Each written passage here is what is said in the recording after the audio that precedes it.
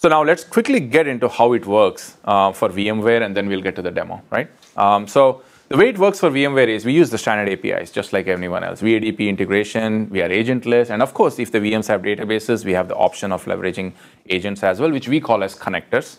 And yes, we do incremental forever with a point-in-time virtual full. So the way it works is, after the first full, it's always going to do incrementals. But the moment an incremental backup ingestion happens, we will synthesize the virtual full right away. Now, there are some vendors which will do that, but the real differentiation is that people can go back, that RPO dial, go back to any point in time and spin up multiple virtual copies of that virtual machine for many different use cases. So it's not just like one VM coming up on a dedupe pool. This is multiple virtual copies of any virtual machine in a point in time coming up on a really scalable and rewritable storage, right? So there could be any storage behind. And the reason why we do that is because we store the data in its native format. So that was how it works for VMware. I mentioned, so this is great. The single VM recovery is very, very simple. What if you have 1,000 virtual machines? I mentioned earlier about Actifio Resiliency Director. So this is how it works. So what it does is, Actifio Resiliency Director, it collects all the metadata for virtual machines. The key metadata for any virtual machine is, what's the vCPU, how much memory, what's the VLAN port group, how many VNICs, what's the IP address for each, and what's the DNS server, right? So basic information, we collect that metadata for all of them, and we store that metadata on the DR side. And then what happens is we have a web-based interface which leverages that metadata and shows a nice interface to end users. Now what the end users can do is get rid of the spreadsheets, and whatever they were storing in the spreadsheet, if you open up a DR plan in a spreadsheet, this is exactly how it would look like. All the columns there are columns in spreadsheet, and the rows are the VMs. So for those VMs, how much CPU and memory do you want it on the DR side? What's the VLAN port group do you want? What's the IP address? What's the DNS service? And between the VM recovery, you might also want to inject some scripts. Like for example, I want the virtual firewall to be instantiated on some Juniper NetScreen firewall as an example, right? Another example is I want to do the DNS redirection, external DNS redirection before my web-facing application comes up on the DR side. So all of that can be controlled by the PostScripts. And what Actifio will do is that invoke the PostScripts at the right pre and PostScripts at the right time, and then orchestrate the recovery of all these virtual machines, right? So what this really allows you is that once you create these DR plans and save them, one click, push button, disaster recovery, or fully orchestrated. And more importantly, production keeps changing. People might add more app servers, or maybe a new application came up, or maybe they added a new virtual NIC or changed CPU or memory in a virtual machine. What RD also does is it keeps track of what is changing in the production from a metadata standpoint and notifies a DR operator on the DR side that, hey, something changed, so they can go back and adjust their DR plans. Now, the story doesn't stop there. What you could also do is, instead of, why do you have to do DR test once a year or twice a year? Why not every week? So pick your mission critical application out of those 1,000 virtual machines. Maybe it's 10 VMs. You could actually schedule an automated disaster recovery testing every Sunday, 3 a.m. The VMs would come up, and in a PostScript, you could literally do a DBCC checksum on the database, or you could run a multi-tier transaction, actual transaction, because this is all rewritable, and then spin up and spin down automatically. No human being involved, everything automated. So that's what Actifio Resiliency Director can do. So, if you have any questions? So is it as simple as my saying in data center A, VLAN 7's root was 172.17.10/24, and in B, it's 172.18.1.24.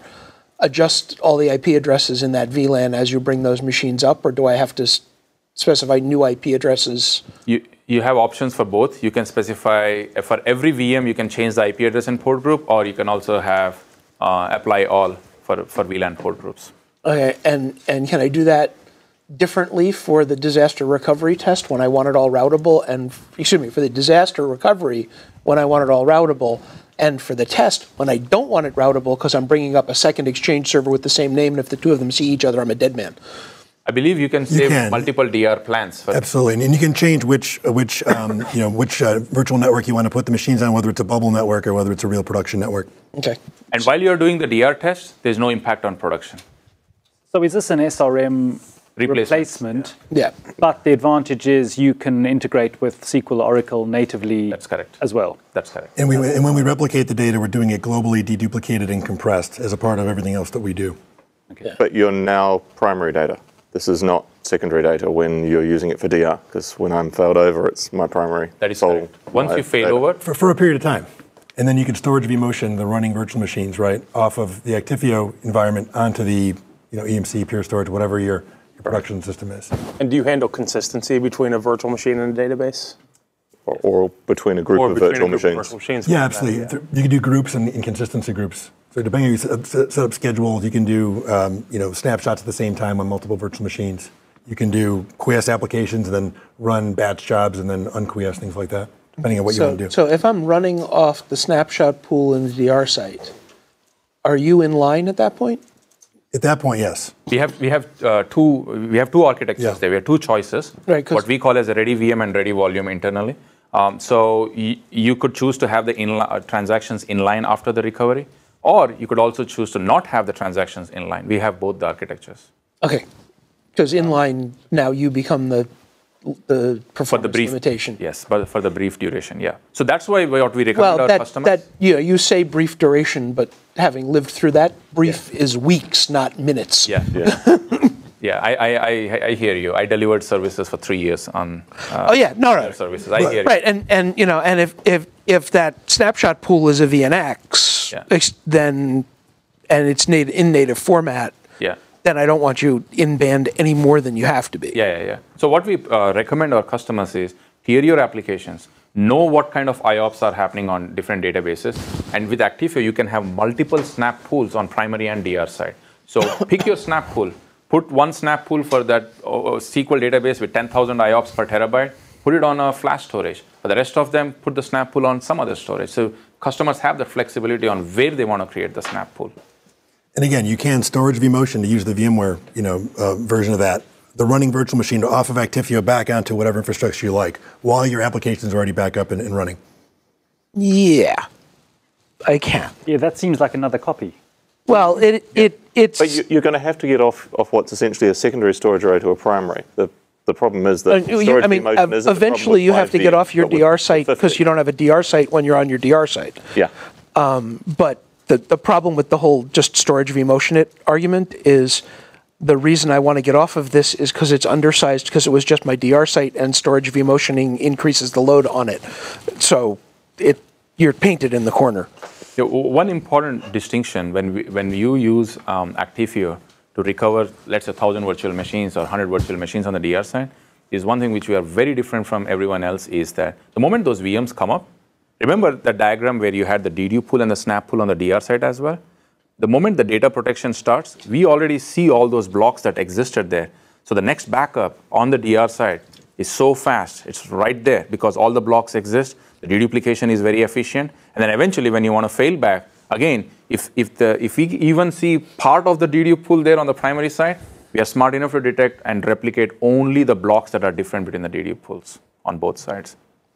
So I do want to move through this relatively quickly because we have a lot more we'd like to show you. So this is our product called Resiliency Director. This is exactly what Chandra just talked about. It's for orchestrating, executing DR plans using Actifio technology to move the data between sites. And there's really just kind of two main areas. There's what we call application groups. Application groups are just that, groups of different VMs. You might have core stuff like DNS servers, infrastructure servers. You might have an application tier. Refresh this here. Look, it really is a live demo. Yeah, exactly. Oh, this is all live. Yeah, how did that end for our last live demo, people? Yeah. Anyways, if it worked perfectly, we would suspect it was real. That's right. This is how you know it's real. Anyways, I'm not sure maybe I shouldn't be using this version of Chrome or something, but this is the application group. Is going to show you which list of applications there are. Then there's a recovery plan. There we go. Not sure why it's not painting. The recovery plan, I'll just edit this one that we already have here. This is going to basically take the different groups that you have. We have an application group called Demo App Group 1. Recovery plan is got those resources that Chandra mentioned, right? You can decide which networks you're going to put these on, right? Which resource pools you're going to use. Lots of different overrides, and including these pre and post scripts that you can select for, based on what you want to do. Maybe you want to run a pre and a post script, after you bring up the core DNS servers or load balancers. You want to run some scripts on some other things, change some IP addresses. It's really got all the bells and whistles built right in, including the ability to run this on a schedule as an automated job to do that automated DR test. So let's just go ahead and kick this off in the interest of time. I'm going to click on Run Now. And so it's going to ask me, what do I want to do? I want to do a test. I don't want to do an actual failover here. I want to do a test. So I'm going to type in recover, and it says right here, in progress. And what I've pulled up in the meantime is the VMware environment at that DR site. I kind of put my windows here side by side. And what you're going to see is, it's kind of an eye chart, but you can see the VMware activities going on. What we're doing right now is we are taking those application groups, in this case I think it's just 3 VMs, in two segments. We are presenting the block devices to the Croak ESX servers at the DR site. We are creating virtual machines that point to that data. We are registering virtual machines, all that good stuff that needs to happen to make the VMs actually show up and be usable. Once that's done for the first group, we're going to power them on, or actually we're going to move them. There you go. You can see we just moved these 2 VMs. I know it's kind of hard to see. There we go. I can kind of zoom in here. These VMs weren't there before. We just moved them and powered them on automatically as a part of this recovery plan. And then once that's done, we're going to bring in the 3rd VM. That one's going to have an IP address change, so it's going to run in the background.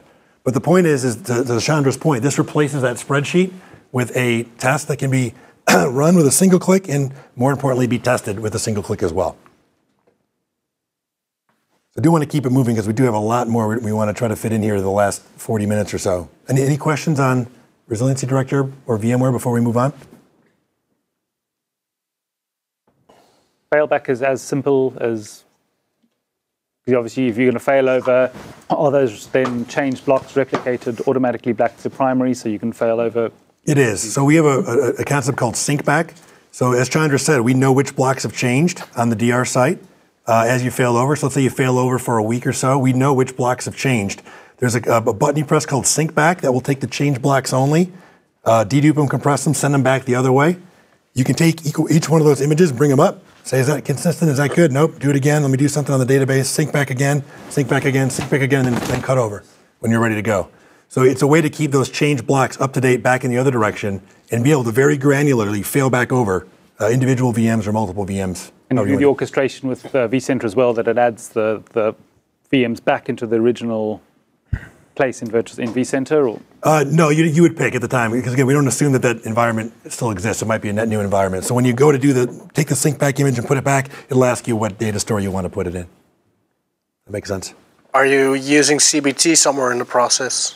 Yes, we're leveraging CBT throughout all this. So we're using the VMware VADP APIs that give us the CBT as well as the application consistent snapshots for these images. So if only those APIs weren't buggy. Oh, yeah. 6.0 is pretty good. You didn't see last week's announcement. Before last week. That was the second one in 6. I thought the first one was, anyway. The third one in 6? Oh, yeah. Yeah. Yeah, I was just going to say I couldn't help but notice that the environment was 5.5. That's just, yeah. If it ain't broke. That's right. Yeah. It's really sad. CBT is such a brilliant concept, and they just keep not doing the QA on it properly.